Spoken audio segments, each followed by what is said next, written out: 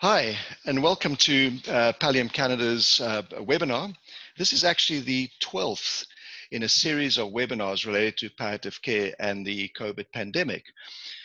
Today's webinar is focusing on palliative care in hospitals, and that includes the consult services in hospitals and palliative care units. We have a fantastic panel today of colleagues from out west, from Calgary, from Manitoba, and from Ontario, and they'll be introducing themselves very shortly. Do remember that the whole series has been recorded, so if you're wanting to see the series, the other webinars, please go to pallium.ca, the website, and look up the list of resources, and they're all recorded. This one too will be recorded, and we would really encourage you to share it with your colleagues, send the link by emails to your teams and other services. Your microphones are muted. You can imagine we've got several hundred people online, and so it becomes very difficult if they're unmuted. We do want to hear from you, though. We want to hear your questions and your insights. We gain a lot of tacit knowledge through these webinars, so please do share your insights, your experiences as well. And if you do that, please, we ask you to use the chat function. So if you look at the bottom of the for most people, it's at the bottom, sometimes at the top function. There's a chat, there's a Q&A function, sorry, a Q&A. We ask you to use the Q&A function, not the chat function. It becomes very difficult for us to track the chat function. So please use the Q&A if you're asking any question or submitting a comment.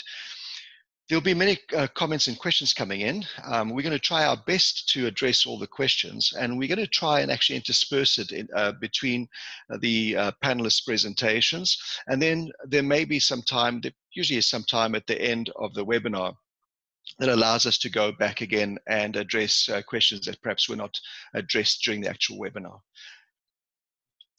I'm José Pereira. I'm Professor and Director in the Division of Palliative Care, Department of Family Medicine at McMaster University in Hamilton, and I'm also the Scientific Officer of Pallium Canada. I'm going to hand over now to our panelists to introduce themselves, starting with Amane. Hi, I'm Amane Abdul Razzak, and I am a palliative consultant in the Calgary zone. I have experience working mainly within our inpatient palliative care unit, the IPCU, but also most recently as a consultant at other acute care sites. Hi, I'm Ebru. I work at Toronto General Hospital, part of University Health Network. I also happen to be the program director for our residency program at UFT for palliative medicine.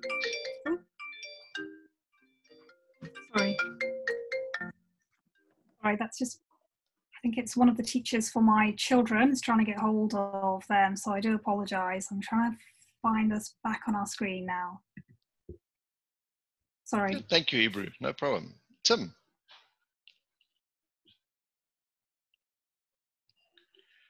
Tim might be muted. Hi. We call it snorkeling mode. I'm Hiebert. I'm a palliative care physician and internal medicine practitioner here in Winnipeg. I work for the Winnipeg Regional Health Authority. So I work in various hospitals and in the community here. I also direct our undergraduate medical education for palliative care at the University of Manitoba. Fantastic, thank you very much. So just as some background information, for those of you who don't know Pallium Canada, we're a non-profit organization across Canada, and we generate our funds largely through course registrations for our LEAP courses and sales of some of our products like the Pallium Pocketbook. We partially funded through a contribution by Health Canada, and I really want to highlight an unconditional education grant support that we've received for these webinar series from Beringer Ingelheim. In terms of declaration of conflicts, I am a paid staff member at Pallium Canada, and our other panelists have said they've got no conflicts to declare. In terms of the learning objectives, we're hoping that by the end of this webinar, you should be able to describe how the pandemic has impacted the delivery of palliative care in hospitals and the acute care sector. And we thought it would be good timing to do this webinar now, because some of you may remember 2 months ago, we did a webinar on reorganizing the palliative care systems within the healthcare system. We're now about 3 months into this whole experience with a lot more insights and knowledge and experiences. So we thought this would be very timely to do this one. And then we'll be doing one as well, focusing on community in 1 or 2 weeks' time. The other learning objective is that you'd be able to explain adaptations to palliative care services that you have had to make in the hospitals. And then also start reorganizing hospital-based palliative care services to address the new reality that we're going to be facing. There's a lot of uncertainty about what it can look like, but I think certainly amongst the panelists, just speaking to them before we came online, there's some really interesting insights about what type of changes need to be made moving forward. So I work at University Health Network, UHN, which consists of 4 separate hospital sites. We have 2 generalist hospitals. I'm the site lead for Toronto General Hospital. We also have a cancer hospital, which has our 12-bed inpatient palliative care unit. And then we're also part of a rehabilitation institute. Since January, as of last week, our UHN institution had seen roughly 281 COVID positive cases, of which we as a palliative care service have seen only a handful of all of these cases. So we've really had a significant number of changes to our service and our institution, both at the institution level as well as our program level. Some of these have happened very, very fast, and the changes have been kind of organic and stepwise in some ways. So right at the beginning, as an institution, we had to figure out how to increase our inpatient capacity throughout our institution, sometimes as much as adding 50% increased number of beds to our programs, which was parallel in keeping with decanting our patients. So decanting our patients from our inpatient services, particularly the transplant services, the surgical services, but also our outpatient services, looking at ways of really minimizing our inpatient and outpatient services to be able to cope with the kind of estimated surge in patient volumes that we, of course, never saw in the end. And the other big impact of all the changes was this physical distancing policy that really was within our hospital in terms of the no visitor policy that made it very, very difficult, and switching all our activities, including clinical work, to virtual where possible. And then the other big change, of course, was to PPE.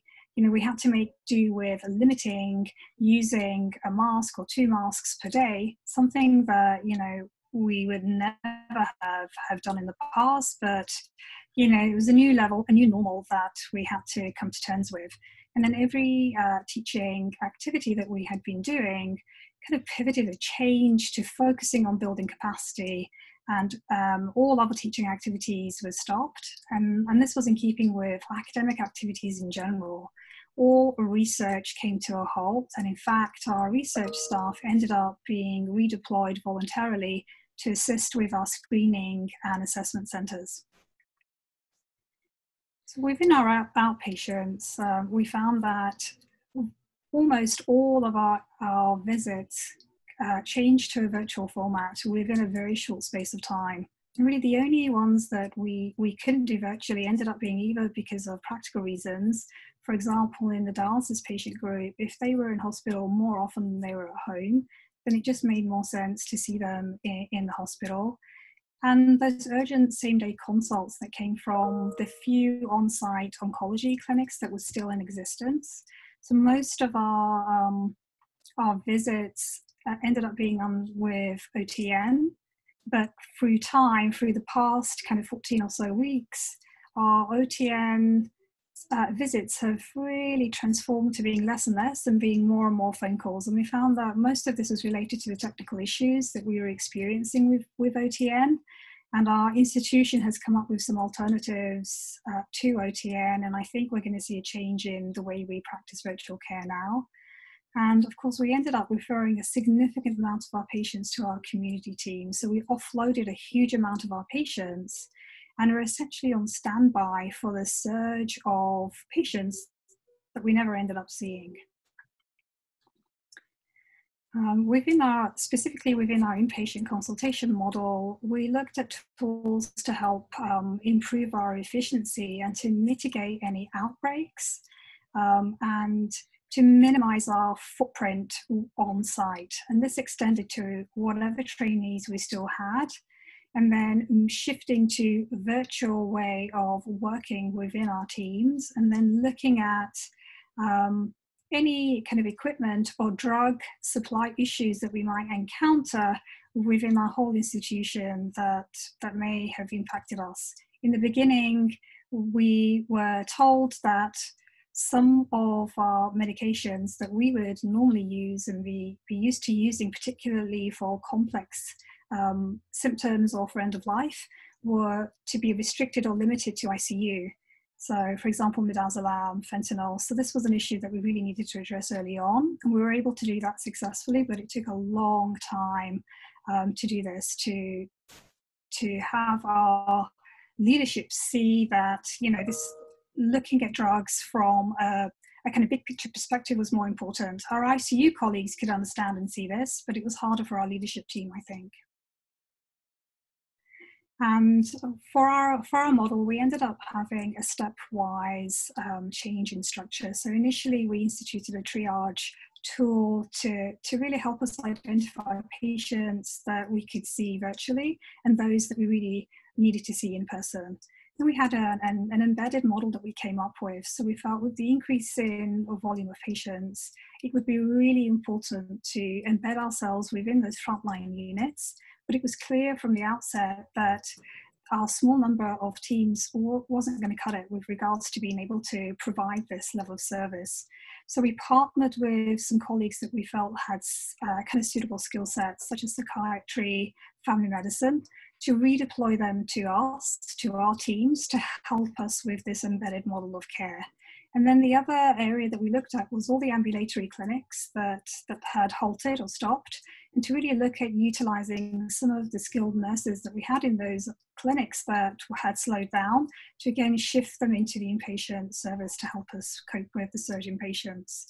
And then finally, in our final step was to have an MRP model to assist with taking, offloading some of the patients that were in our medicine teams, but we felt would be much more suitable to be under our care that we would normally be following as a consultation service.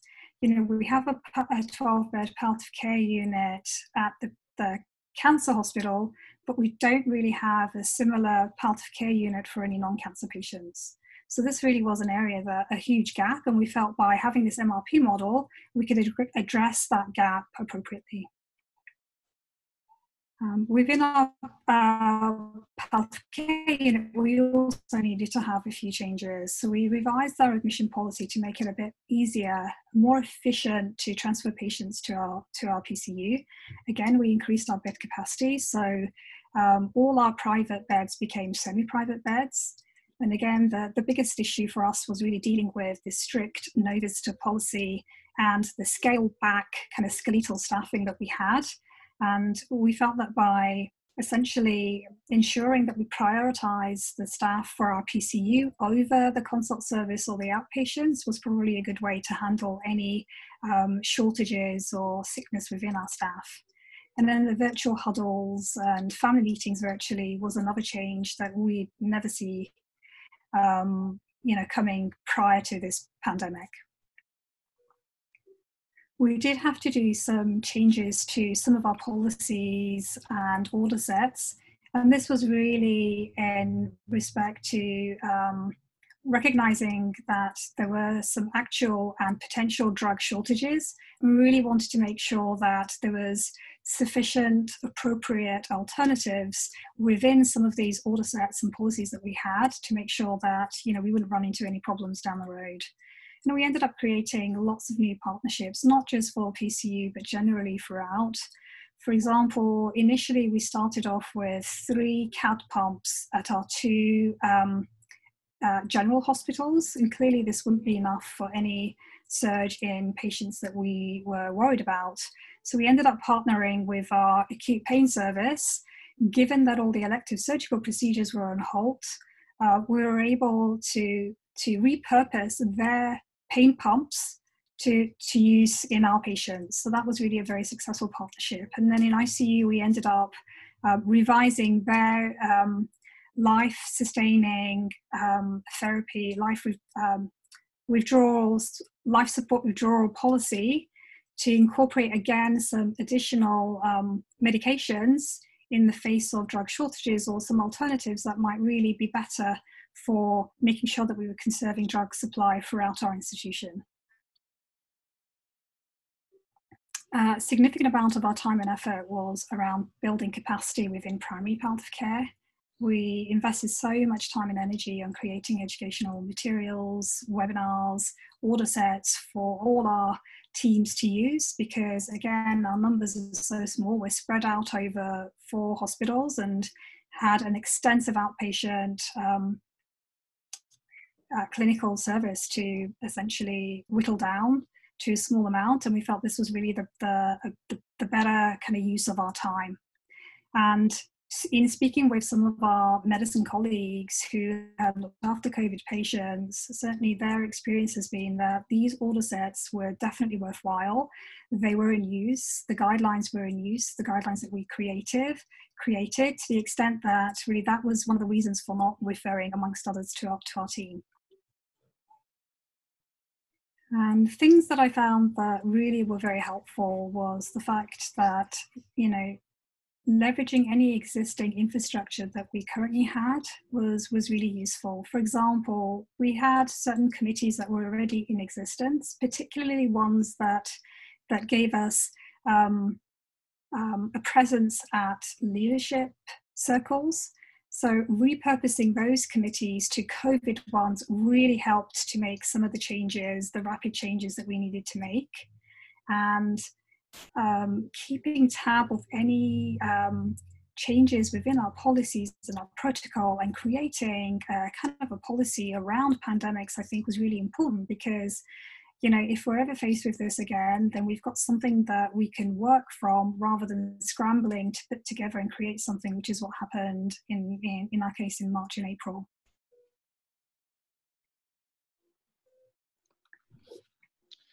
Maybe I'm just wondering, it's José here, as a segue going to Tim's part of the presentation, you did mention that you're a relatively small group, and I think that's the reality right across the country for most palliative care groups. And you mentioned that, if I understood you correctly, that at one point in the hospital, or at least one of the hospitals, you offered to take over the MRP role for some patients to reduce the load of the internal medicine. Is that correct? And if so, how did it go, and what impact did it have on already small resources? Yeah. So I'm talking to our medicine colleagues.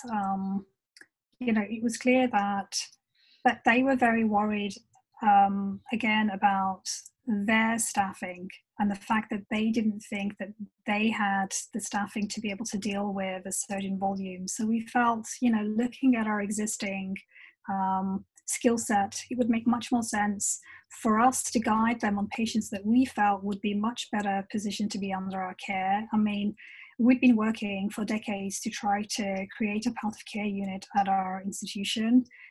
It's really not going to happen for a number of reasons, and we felt really this was a way of being able to demonstrate how that might work.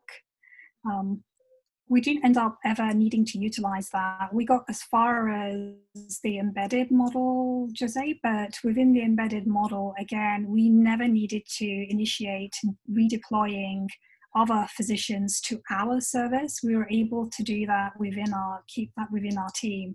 Our consult numbers went down so significantly. I'd never seen our service as quiet as it was during the pandemic.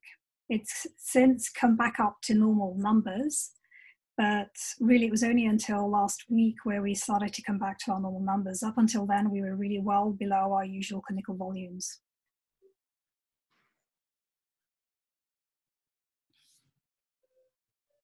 Thanks very much. That's very helpful. Thanks, Tim. Over to you. Good afternoon.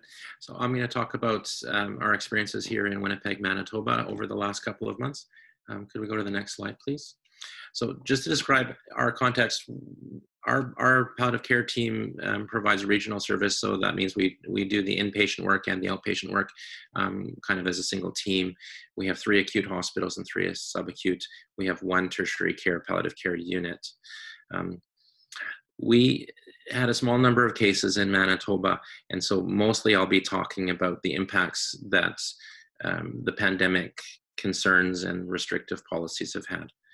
Next slide, please. I'm going to talk first about some of the effects that visitation restrictions. Very early on, we found that our units were overwhelmed with visitors, and it wasn't possible to follow our public health officers' guidelines. And subsequent to that, we had restrictions that only patients who were imminently passing were permitted to have visitors, and only 2 visitors, and that was very restrictive. In the last week, we've had some increasing up to 4 visitors for certain patients.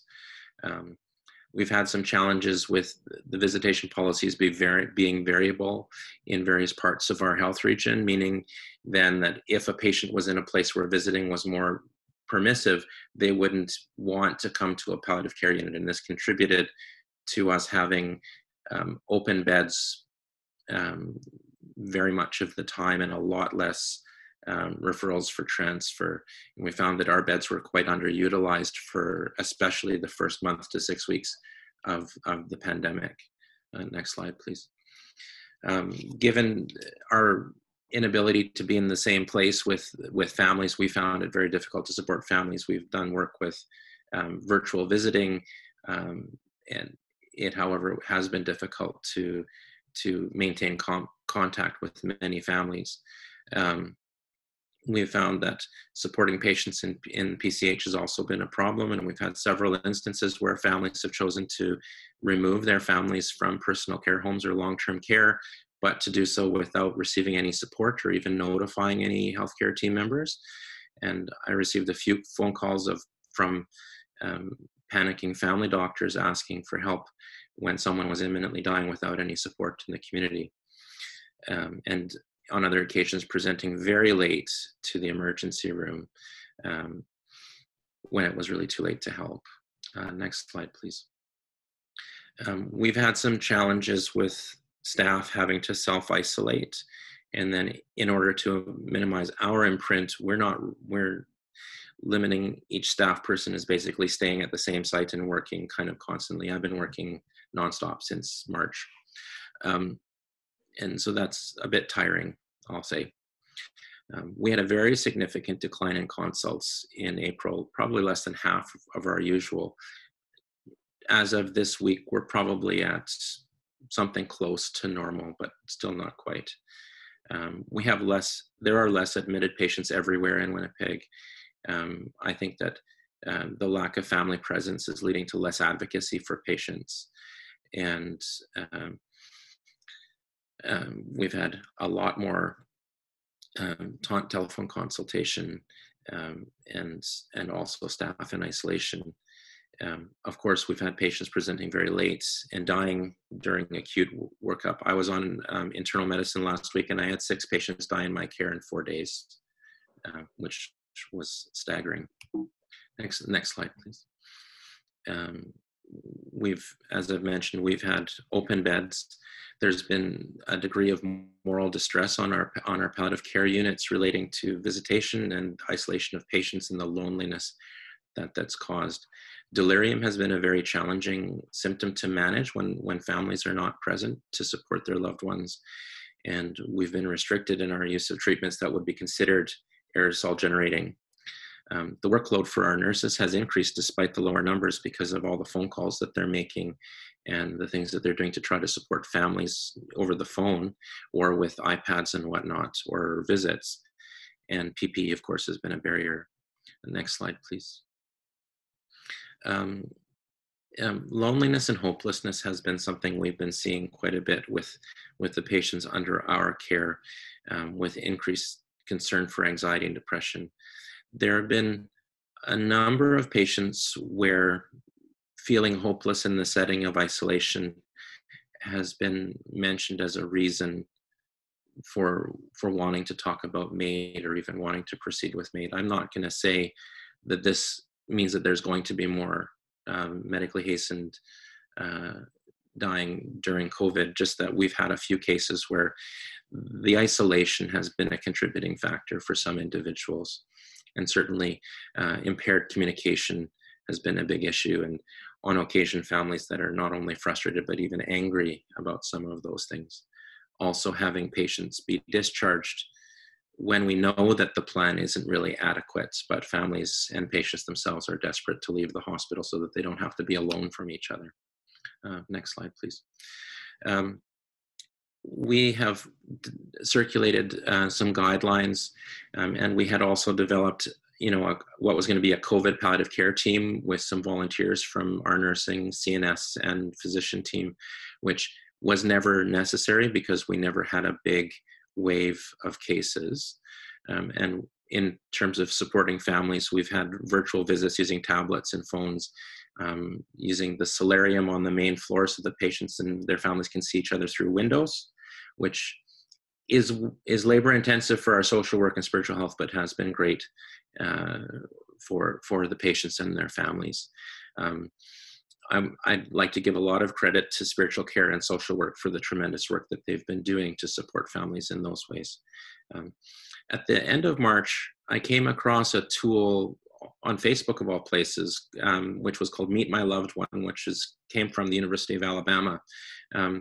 We took that tool and modified it for the Winnipeg context, and it's been applied for use in all of our region's intensive care units and palliative care units. It's a tool that allows us to ask some of those important dignity questions about the patients that we're caring for, so that the families know that we're interested in their loved ones as individuals rather than just as a patient. And our ICUs have been doing a lot of good work to support patient-centered and dignified care, family liaison volunteers, and a lot of work on virtual family presence, including presence in rounds. Next slide, please. This is just a graphic of the Get to Know My Loved One tool, the first page of it, to give you an idea of what that looks like. We're having medical students fill this out, and medical students off service, and now first-year medical students who are on summer break are doing this work in the ICUs. Medical residents are doing it on our rotations. Next slide. Okay, we can go on, next one again. Moving forward, we've had significant challenges here in terms of being included at the table when regional planning has been taking place. So something that we need to work on is having more involvement when planning at a high level is happening. These events have emphasized the importance of having a palliative care inpatient unit at all tertiary care centers. We currently have a palliative care unit at one of our tertiary care centers, and has also emphasized the value of having concomitant care models where we can work side by side with physicians and teams that are providing more acute models of care. Upsides that I've observed over the last several weeks, there's an increasing recognition across all of the domains here that that providing compassionate and patient-centered care is extremely important. We're seeing that in the emergency departments across all levels of acute care. And we've had greatly increased collaboration with spiritual care, social work, and also with the ICUs, interestingly, and a broad base of support for palliative care among nursing staff and allied health. We're also learning that more people can stay at home if those decisions are being made. Because I don't know statistics at this time, but it's clear that we're having more people stay at home for end of life now than we have in the past. Next slide.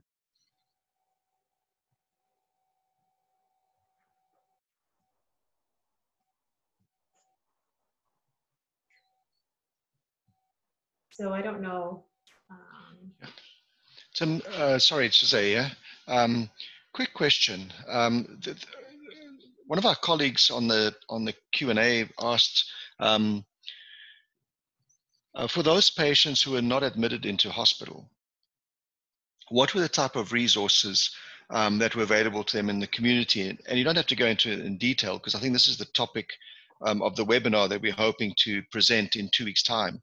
But in your region, in your presentation, you mentioned that there were some challenges with them, with lack of, perhaps in 1 or 2 cases, with the transition into community.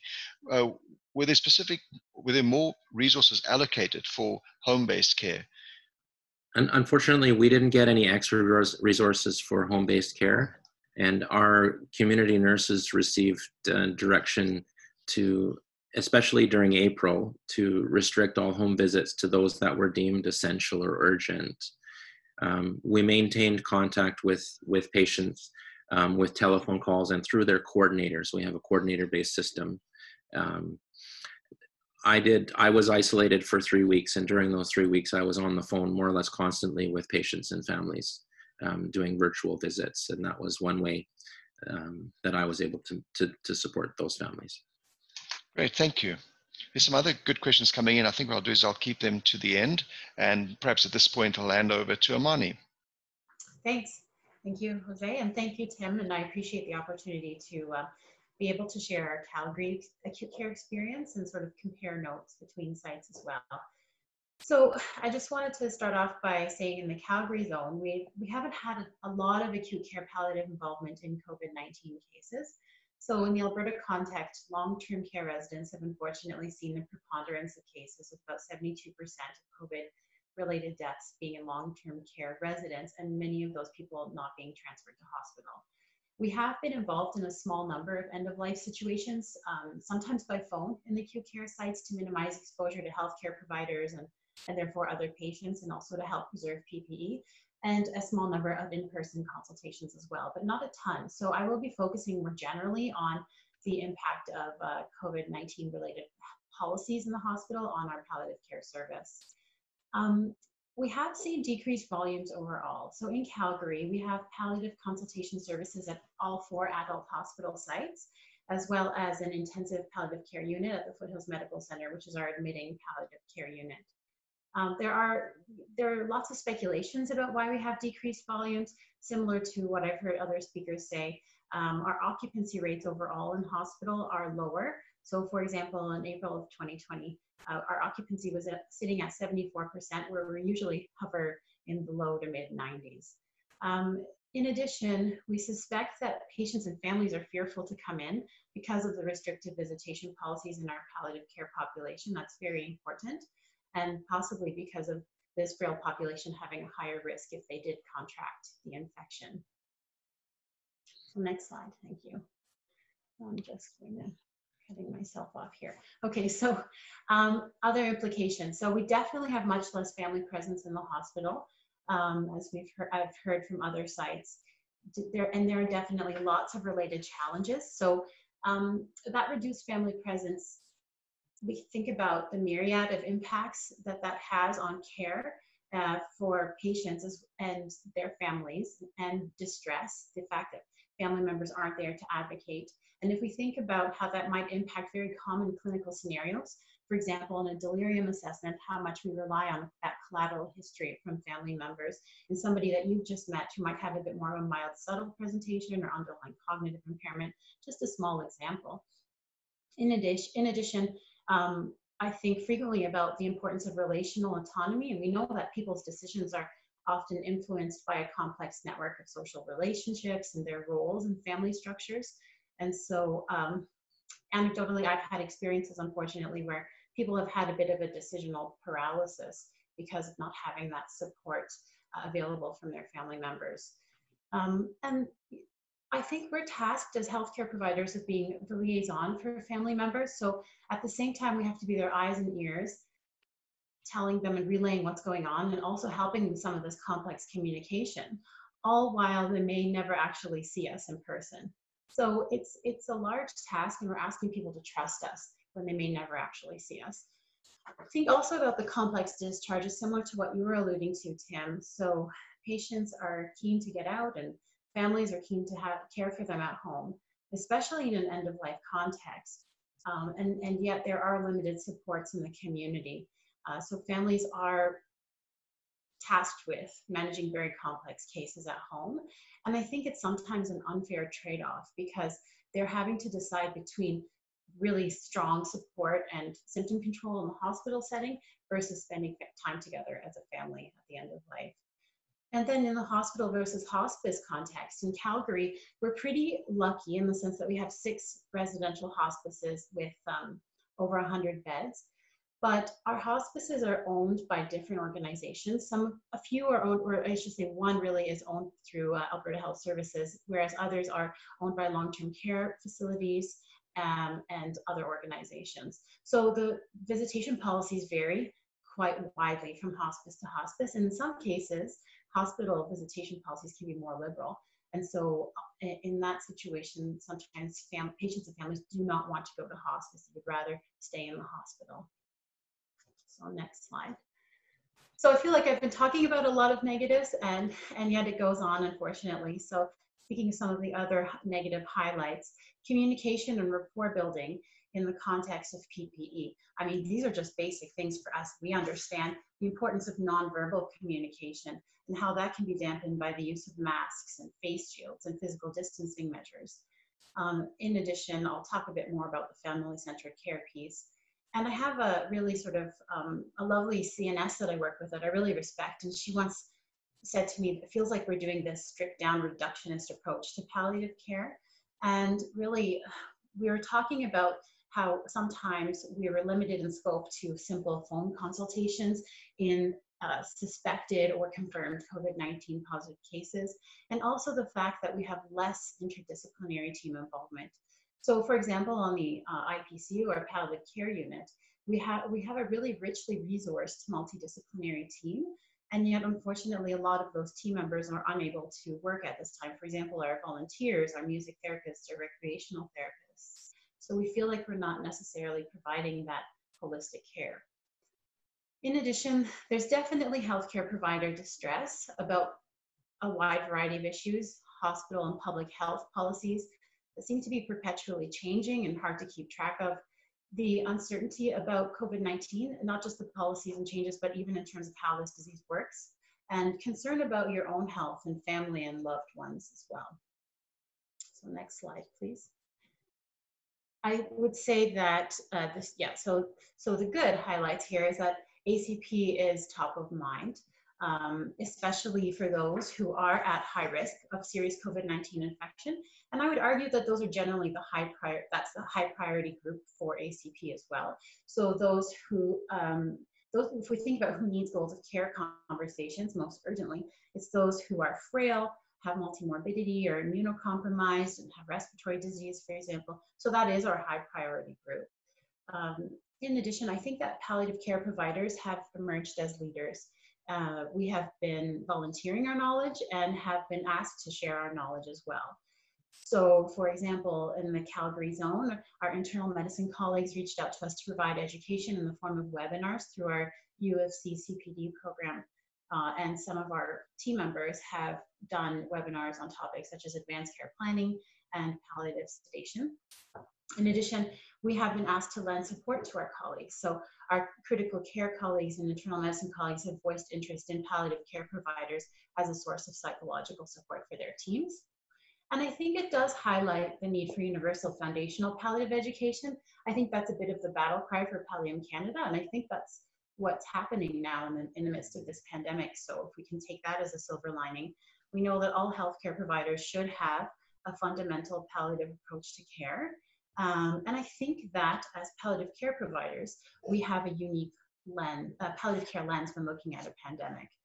So if I think palliative care incorporates elements such as sensitive communication about difficult news and the importance of the ACP, advocating for patient right for symptom control and comfort, and not forgetting those who may not be appropriate for or selected for ICU level interventions, and indeed identifying those people as a high priority group.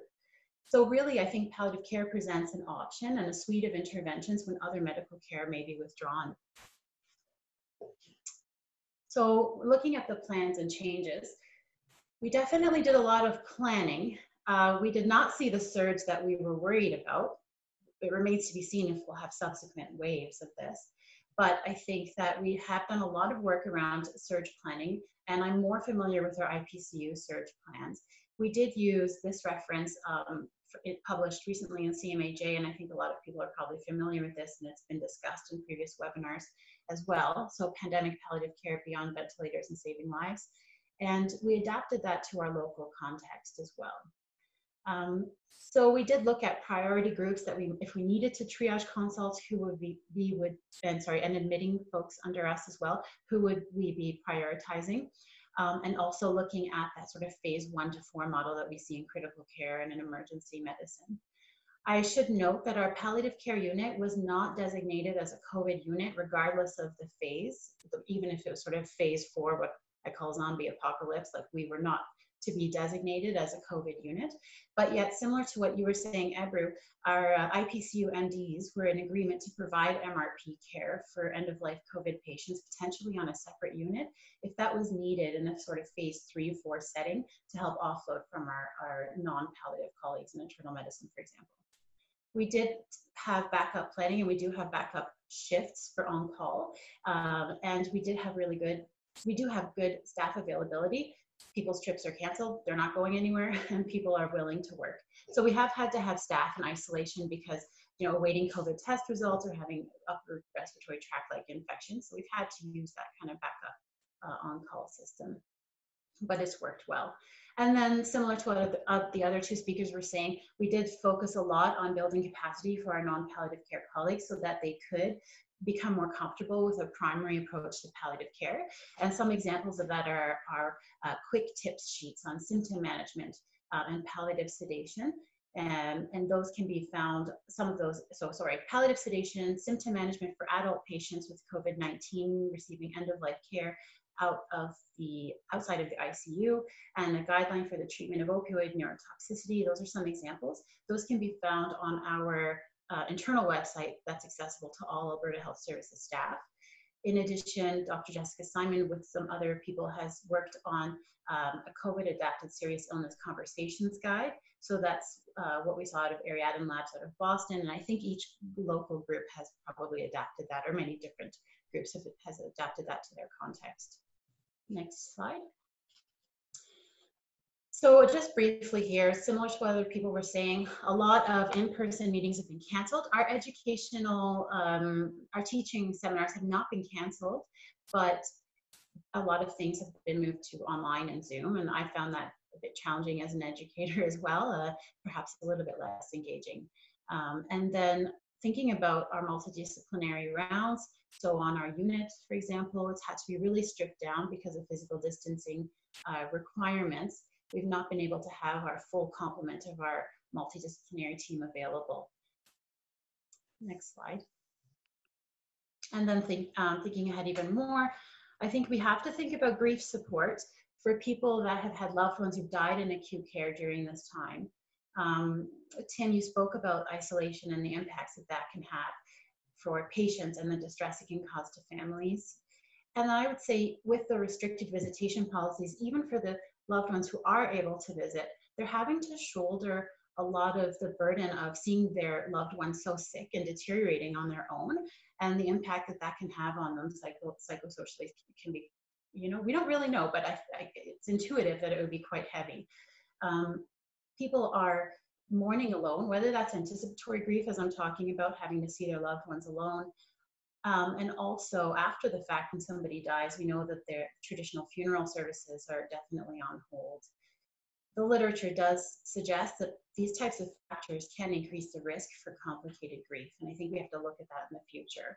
I know the Calgary Grief Support Program has responded somewhat by increasing the number of counselors that are available and expediting the referrals for counseling. Usually they wait about 6 months from death to counseling services because they feel that, you know, they want to have time to process the death and allow for more meaning making. But because people are more socially isolated at this time, they've expedited those services.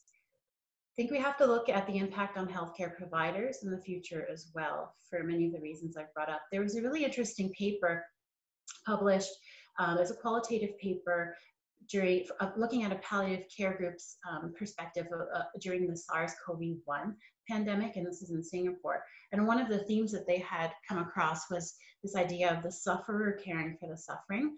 So because of the uncertainty that I alluded to earlier, and also because healthcare workers, their friends and family are potentially affected with the disease, or the risk of infecting loved ones and yourself with the disease, and the voluntary isolation of healthcare providers from family members to protect them as well, and many other factors resulting in healthcare provider distress. They also brought up this interesting theme around the difficulty of being there, being present for patients while donning this burdensome PPE. So I think that lastly, if future waves arise, we have to think about, in Calgary, we are lucky to have a cohesive group between acute care and the community, but how can we redeploy within our service to be a bit more fluid? Because this wave, we found that our community colleagues were anecdotally more busy versus us in acute care. So how can we respond a bit better if a future wave arises? And the very last point I wanted to bring up was around family-centered care again. I would say that as palliative care providers, I would say that we're experts in communicating sensitive topics.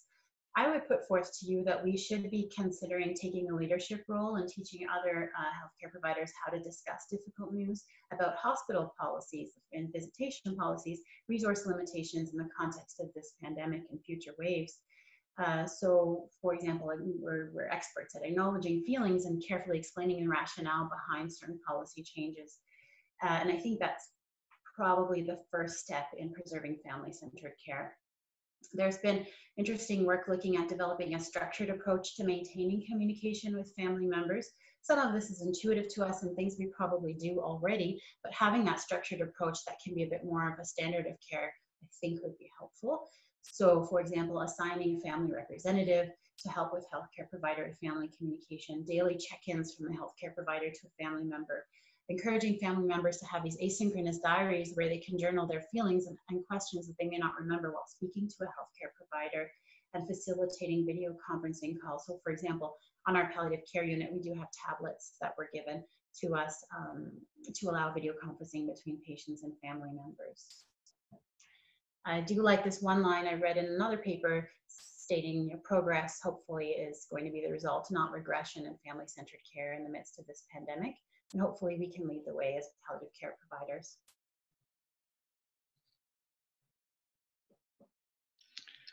Excellent, Amane, thank you very much.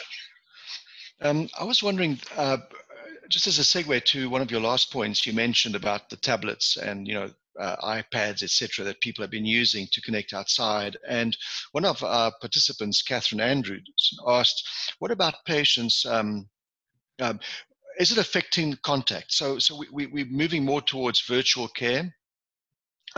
Is there a risk, perhaps, of maybe going too far in the pendulum to the other end and then having to come back to identify when is it appropriate to do in person versus when is virtual care, particularly as this seems to be a sort of a slow burn or an ongoing burn. And then another participant asked, related to that, are there resources out there to help patients with visual or hearing impairments to remain socialized and in contact when they are hospitalized and there's no contact with family, friends, and FaceTime doesn't work, TV doesn't work? Any comments from any of you? I'll make a comment.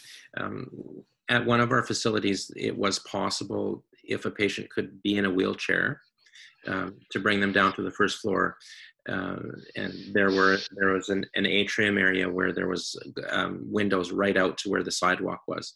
So as many personal care homes have been doing across Canada, we had window visits in one of our facilities, and that was possible if a patient was well enough to be able to sit in some form of a chair. In terms of patients who had visual or sensory impairments that were too severe, I'm afraid we haven't had great answers locally in Winnipeg. for them.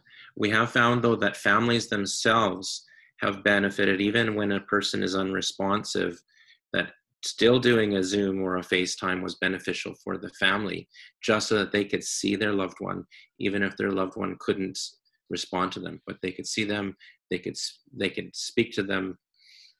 It was meaningful for families, even if it was only one way. Thank you. Anyone struggling with that whole finding the balance between virtual now and with the reopening face to face, and how you're trying to bridge that, or do you anticipate that might be an issue? I do worry about it being an issue. I think the one thing this has highlighted is that how important it is. I mean, we already knew this, but it just highlights it further, how important it is for family members to be with their loved ones, especially when they're unwell. So I don't see that as being kind of a source of inertia when things open up. But I think our healthcare policies, so it's a bit clunky sometimes. So I think as we are progressing through the phases and reopening things up again, I do hope that we can catch up accordingly with respect to our policies. For example, right now, just a very specific example, some of our hospices are maintaining their one visitor at a time in the last 2 weeks of life kind of situation, where you can go and get your hair cut out in the community. So there are certain things that don't seem to align or catch up as quickly. So I think I hope we continue to look at that. Yeah, I agree with Amane. We were functioning through the month of April. The palliative care units in Winnipeg were much more restrictive in visitors than the rest of the hospital system, simply because when we were more open, we felt flooded with families.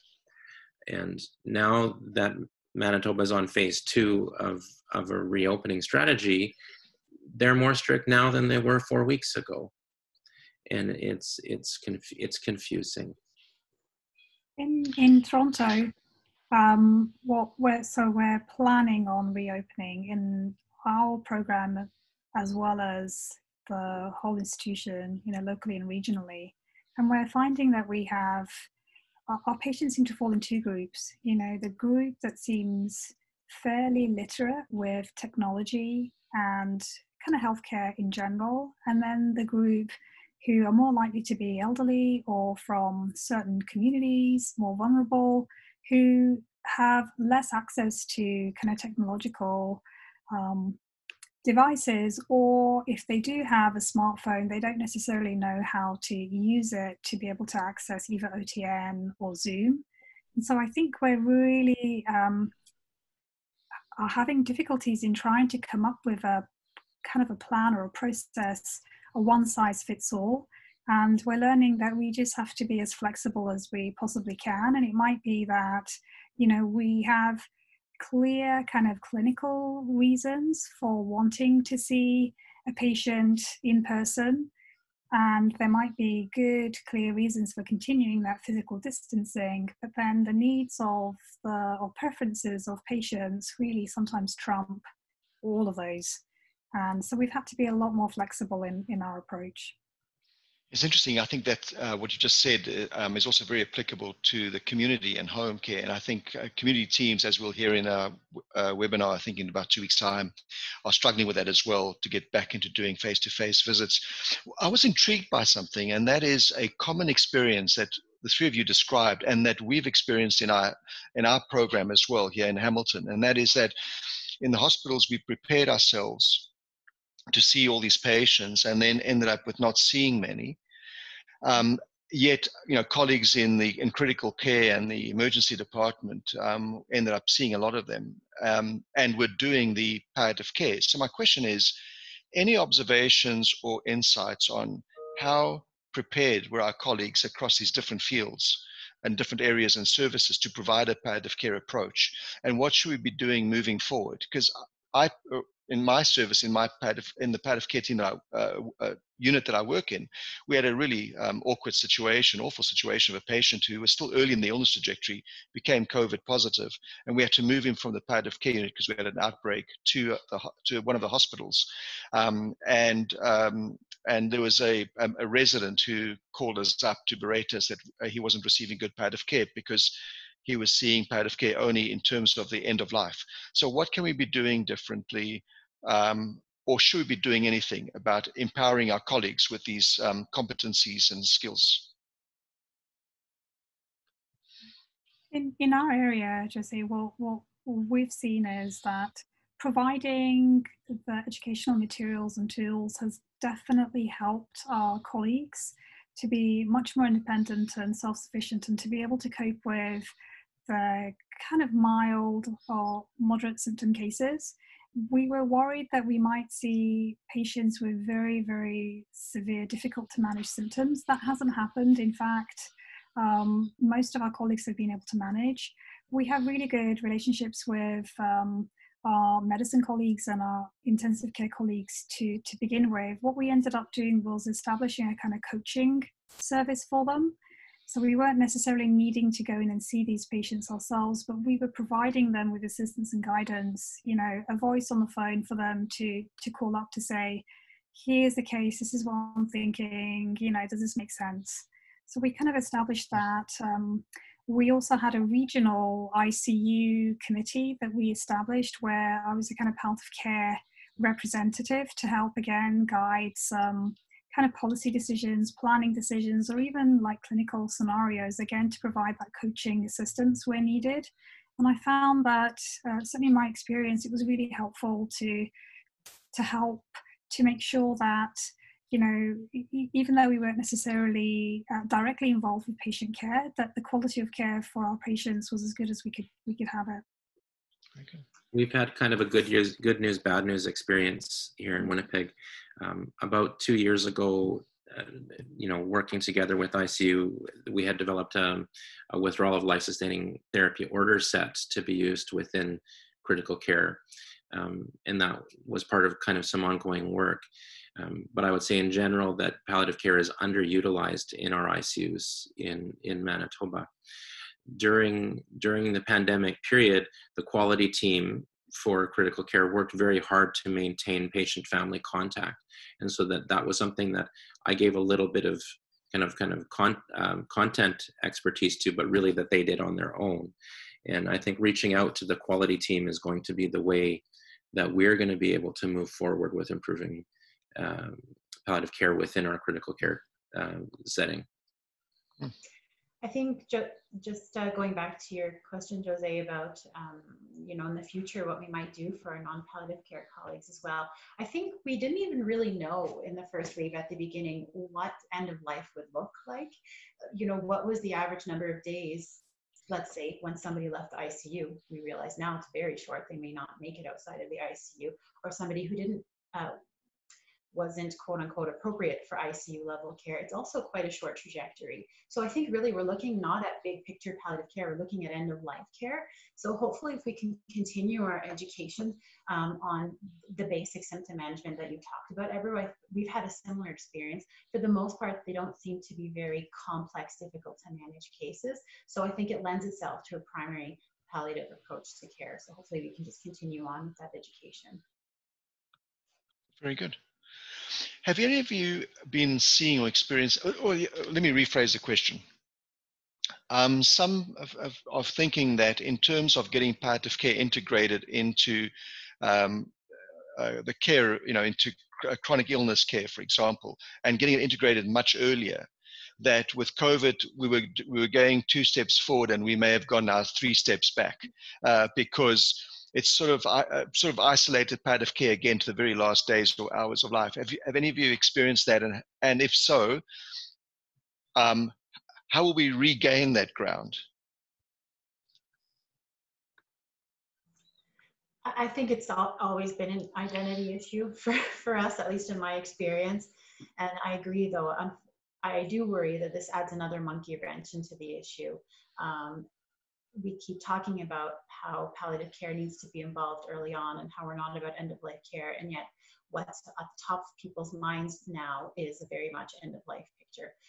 So whenever, you know, I don't know what the end of the COVID pandemic will look like or when that will happen, but I think we have to redouble our efforts in the future. I think one of the best strategies at moving palliative care upstream, which is what most of us would feel strongly is appropriate, is to get to the new doctors, to work with undergraduate, with clinical clerks, to work with trainees early in their residency, and to sort of help them set a tone for practice. And this is what I try to do, and I think it can be effective. Yep. José, I agree with what Amane and Tim has said, but in my experience, that worry hasn't played out so far. If anything, things that we were working on for decades, we've managed to kind of do in the space of a few weeks. I mean, we have order sets integrated into our EPR system that we were told was never going to happen ever until we got a brand new EPR system that was in the works 10 years time. So in many ways, actually, we've had so many things go towards us in terms of helping us than the other way. I mean, time will tell. It might be that there are some things that we do end up going backwards in, but I think in many ways it has assisted palliative care. That's a great point. Very good. Okay, we're at the end. Any last thoughts from anyone? And then I'll do the wrap up.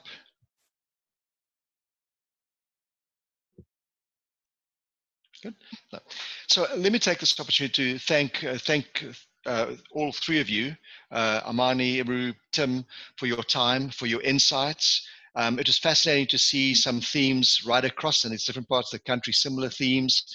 We heard about opportunities going forward, ongoing questions that need to be addressed. I also heard development of fantastic resources, and maybe it's time that collectively we somehow get together across the country to try bring those together and the learnings together, so that we can get some learnings from each other and also some sort of standardization as well. To all the participants, thank you for taking the time off on a Friday afternoon to join us. The session has been recorded, so it will be made available within a day or two. You'll be getting an email to that effect. And you'll find it again on the pallium.ca website under the webinars. The recording will be there, and our panelists have very kindly allowed us to make available the slides. So you'll have the slides available in PDF form. So once again, thank you, stay safe, and keep up the fantastic work across the country. Panelists, thank you very much. Stephanie and the Pallium team, thank you for supporting this. Bye, everyone. Thank you.